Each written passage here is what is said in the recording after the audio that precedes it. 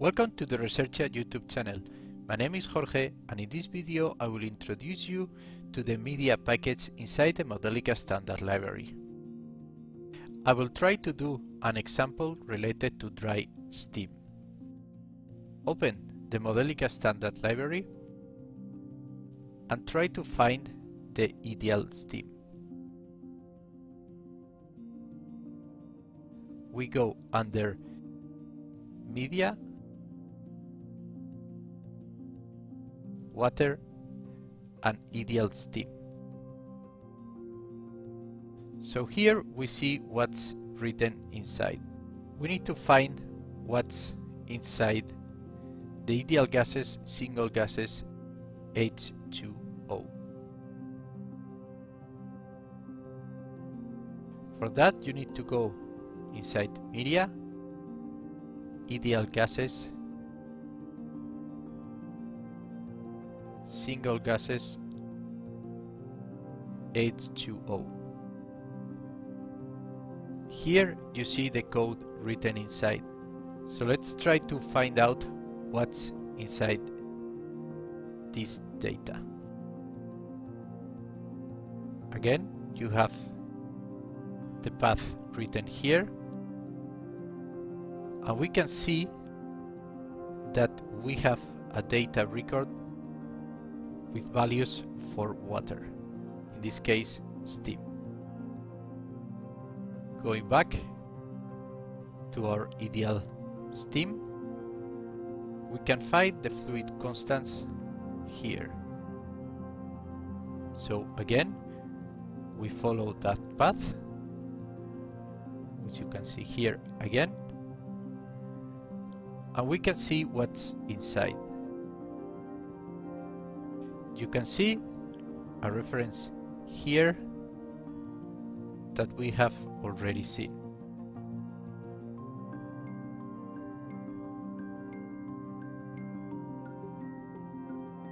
Now, let's try to explore this package and see if there is any model or example inside.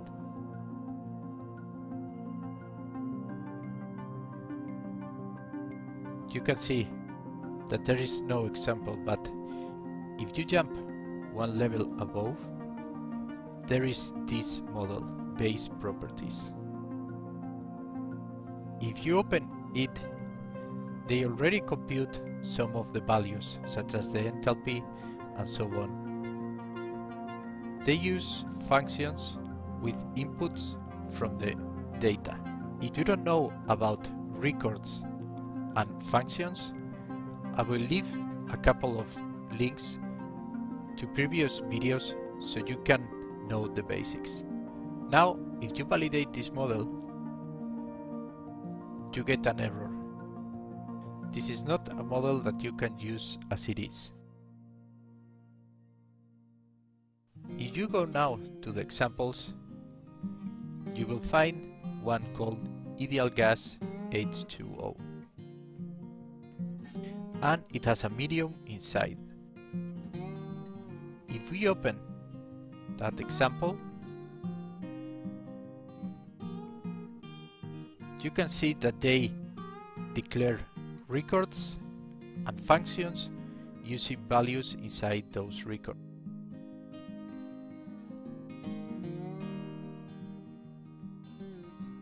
If we open now the thermodynamic state record here, you can see the values that it has inside. It contains the state variables for ideal gases, absolute pressure and temperature. The way to use the media library is to find out the records that you need and the functions that you need for computing the interesting values for your model. In my case, I've chosen the thermal conductivity. I believe it gives a more intuitive idea than other variables such as enthalpy. The thermal conductivity value represents in some sense how fast energy will move from one medium to another, or how energy will move from A to B, for example.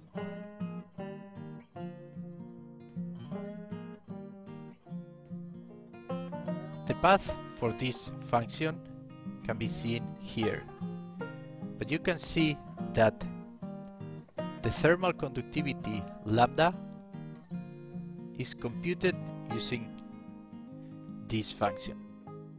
So open it and look what it's inside, so you can find out what that function needs for computing your value. It needs as input the constant pressure heat capacity, the dynamic viscosity eta. Keep in mind that depending on your reference, sometimes this value is called mu instead of eta. And then the method for solving, and then the method for computing the thermal conductivity. Notice that you also need data from a record. Finally, the value that you will obtain is your thermal conductivity lambda. I have written a small model here representing an example of dry steam. First of all, you need to use the record with all the properties of the steam.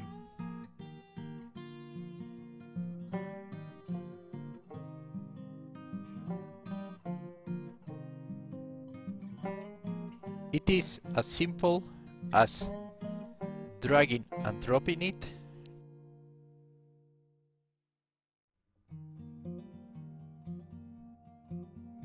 but it is important that you remember to give it a name.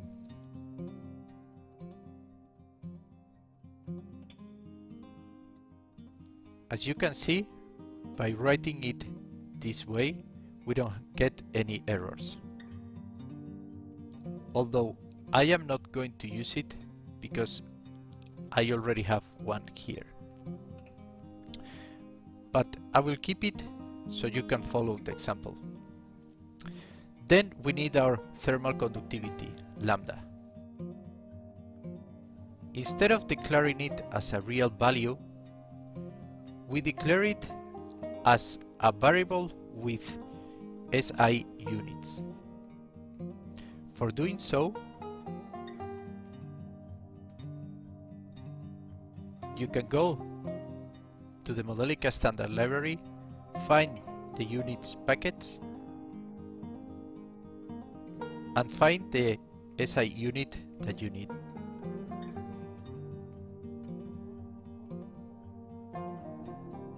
Here you have a lot of types that represent a variable with units. It is as easy as dragging and dropping the type and then giving it a name so it represents a variable. I will not use it, so I will remove it. The rest of the model is very straightforward. I just call the function with some inputs. The value of Cp, that for instance you can find here, the value of the dynamic viscosity eta, our method for computing it, and very important, the name of a record .data, so we obtain the values from there. Simulate now, and you can see the values of lambda here. This is the way of using the media library. There is a lot of options available, and it's a more advanced topic, but it should get you started. I chose the values by myself, so they might not be completely correct. Keep in mind that you need to have the values with the proper units and within a correct physical range.